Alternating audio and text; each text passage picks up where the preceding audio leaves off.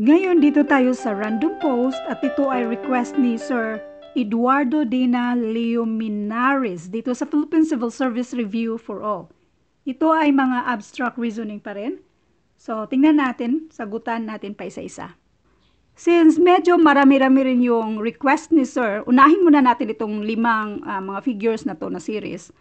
And if you want to answer this first, you may answer this.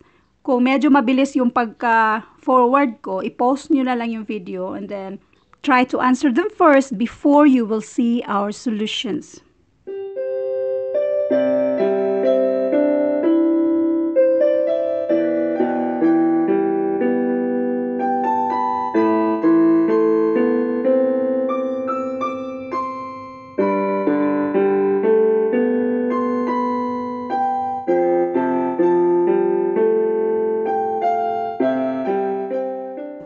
I know medyo mabilis yung pagka-forward ko ng yung every item, pero sabi ko nga, i-post nyo yung video kung gusto nyong sagutan muna.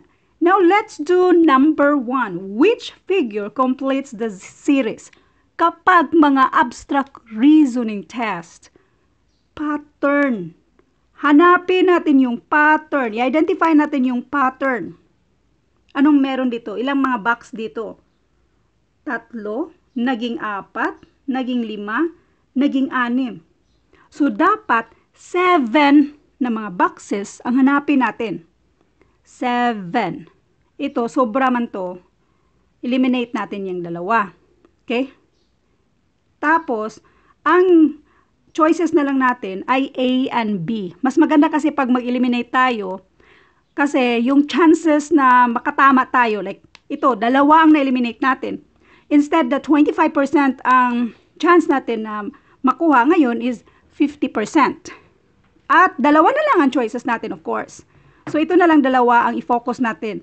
Ngayon, saan kaya sa 2 ang next dito? Obserbahan mo. Alternate siya, ha? Meron siyang shaded, tapos white or black and white na lang. Black, white, black. White, black, white, black. Ito ang ganito na lang. Black, white, black, white, black ang next. So, obviously, the answer here is letter A.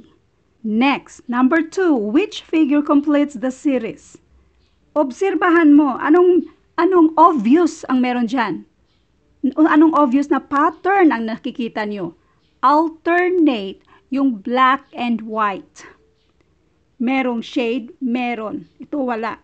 So, alternate. Anong next dito? Walang shade. So, eliminate mo yung mga may shade. Now, isa-isa, pariho lang sila, okay? Dito, nadagdagan na ng isa, okay? Kasi 1, isang maliit. Tapos isa ding maliit. Ngayon, nadagdagan. So, 1, 2, 3. 1, 2, 3. Next ay ang pang-next dito ay yung may maliit. Saan sa 2 ang maliit? Letter C. Balikan natin sa mga nalilito. Tingnan mo yung mga long hand niya. Lahat merong long hand dyan. So, ang next mo dapat long hand. Meron siya. Ito wala, short man yan. Tapos, bakit ito ang na-identify natin letter C?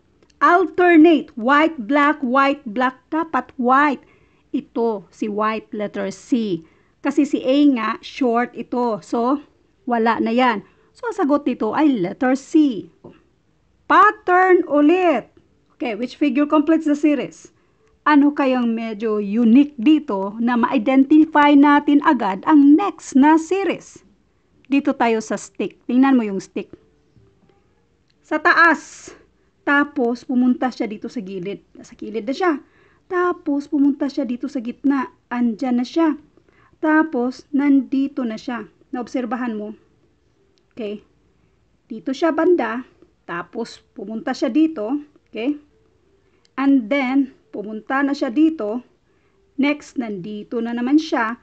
So, ang next, 1, 2, 3, 4. Dapat ito. Ganito ba? Yan. So, nasaan siya? Ito lang, letter C lang ang may stick na ganyan. So, wag mo nang intindihin yung ibang mga shapes. Letter C na ang sagot mo kasi obvious man siya. Okay? 1, 2, 3, 4. Clockwise. So, letter C. Ngayon, number 4. Which figure completes the series again? Huwag mong pangunahan ng takot ang mga abstract reasoning. Pattern lang ang hanapin natin. Kaya huwag kang matakot dito. Tingnan mo kung anong pattern ang pwede sa next. Dito muna tayo sa, ito ganito ba? Yung bracket niya. Okay? Obserbahan mo yung bracket. Anong next? Na ganito, ganyan na siya. Tapos, ganyan na siya. So, baliktaran lang. Okay, alternate lang yan. So, obviously, dapat yung next, ganyan yung bracket niya. Saan dyan ang may ganyan? So, itong tatlo. Ito, eliminate na natin yan. Next nating titingnan. Itong may ganito ba? Okay? Alternate din yan. So, dapat, ang next, walang ganyan. Kasi wala man to, wala ito. Okay? So, dapat, alternate. Walang ganito itong may point-point ba. Si B and C, meron, eliminate mo yan. So, obviously, ang sagot dito ay letter D. Ignore mo na yung mga shape sa loob kasi sa bracket pa lang, obvious na siya yung next.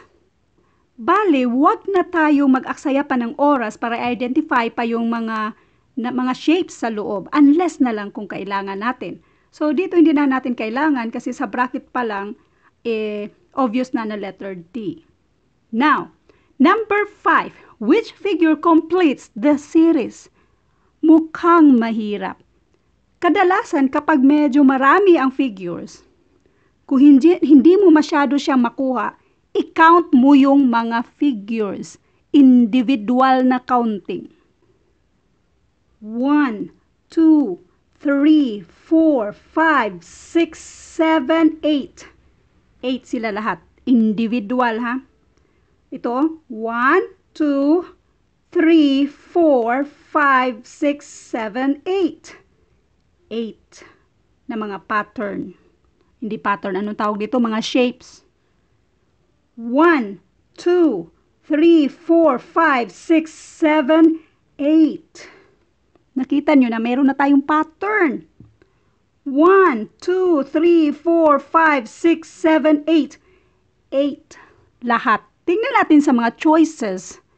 Kung 8 pa rin ba sila lahat? Kung 8 sila lahat, doon na. Dapat tingnan natin kung paano naging yung mga sequence ng pattern niya. Pero kung may nag-iisang 8 lang dyan, yun na yung sagot. I-count muna natin sila. 1, 2, 3, 4, 5, 6, 7 lang siya. Okay. 1, 2, 3, 4, 5, 6, 7, 8. Wait ha. Tapusin natin lahat. Although obvious na ito yung sagot, tapusin natin lahat. 1, 2, 3, 4, 5, 6, 7 lang din. 1, 2, 3, 4, 5, 6, 6. So obviously, ang sagot dito ay letter B. Ngayon, abangan nyo yung karugtong kasi marami pang karugtong yon, yung abstract reasoning natin. Tapos, kung meron sa inyong mga katanungan, pwede nyo i-post dito sa FB group natin, Philippine Civil Service Review for All. Kasi marami tayong mga members dito na happing sagutan yung mga tanong ninyo. Thank you.